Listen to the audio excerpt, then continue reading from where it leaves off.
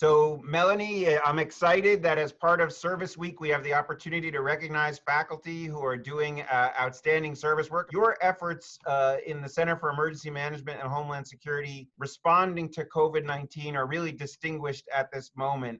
How are you combining your role as a professor with the impulse to serve the public interest? What we do is really all about service. It's our work with students as well as our research. So our students right now, they volunteer, they intern with St. Vincent de Paul. We have students deployed with the Maricopa County Volunteer Organizations active in disasters. And for instance, we've developed a tool for the Arizona Volunteer Organizations active in disaster to coordinate their COVID-19 response efforts.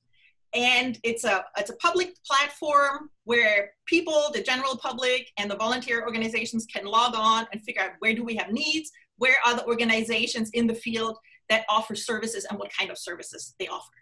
And we do, research, obviously, and the research that we do is geared towards long-term risk reduction. So for instance, a good example right now is we're developing on a tool, kind of like Zillow, that displays risk information with a house to let you choose which house to possibly purchase with less risk than your neighbors or maybe the house you lived in before.